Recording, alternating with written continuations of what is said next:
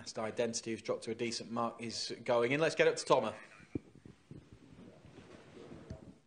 Yeah, they're off and they're racing. So 10 runners, they have gone without Final Frontier. Casaruan broke very well on the far side running rail. In the green and yellow, Johnny Reb. In the pink cap, we've got Brunel Charm. Up on the wide outside, Old News in those red colours. Then in the red cap, Triple Distilled. The grey is Glen Coco. Behind these in the black and white stripes, the change of colour, that is Strawberry Jack. So settling down at the end of the first 3 furlongs, going towards the bend at the far end of the track. On the outside, Holly Doyle on Old News possibly comes through to take it up or dispute it with Brunel Charm in the pink cap on the inside. Between the two is Johnny Reb. Then comes Casa Ruan. That's the leading 4 as they swing out of the back straight. Then comes the stripes of Strawberry Jack towards the inside, towards the outside. Dutch Decoy trying to get into the race for the first time. Then comes the grey, Glen Coco. Here they come into the home straight. They've got 2 furlongs left to run. And Brunel Charm, Shane Kelly, kicks and goes for home early, and he's opened up by 2.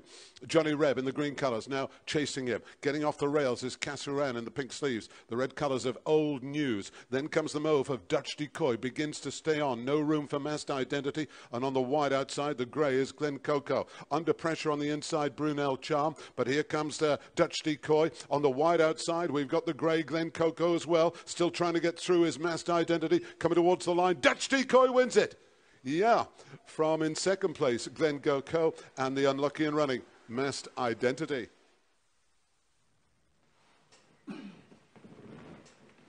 He was strong in the market, was the winner, Dutch Decoy, for Joe Fanning and Mark Johnston.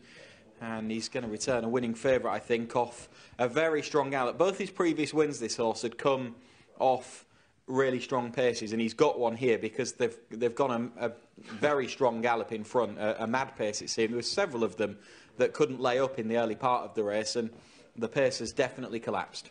Yeah, I think the first 2 in the betting, Johnny Reb and more particularly Brunel Charm, I can't really complain about because I wanted the blinkers to liven it up a little bit, but they've certainly done that, and they've set the race up for the horses challenging on the outside. Stuart Williams has got 2 seconds again today. I know how that feeling is, but he's also definitely turned the corner. Glen Coco's run a really good race at a track that he's come back to, but just didn't have the class that Dutch Decoy, who got, as you say, the race run absolutely to suit him.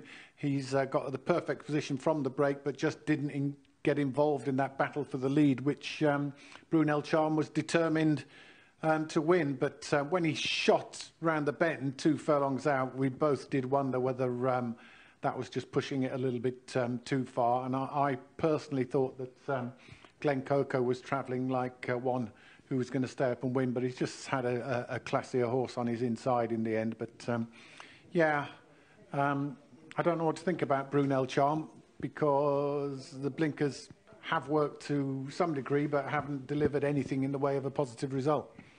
Yeah, I mean, I don't think this is really the judge to race to judge him on in a sense, because he's been forced into going too quick. It seemed that Joe Fanning and Dutch Decoy, he wanted to be a bit handier, but he accepted the situation.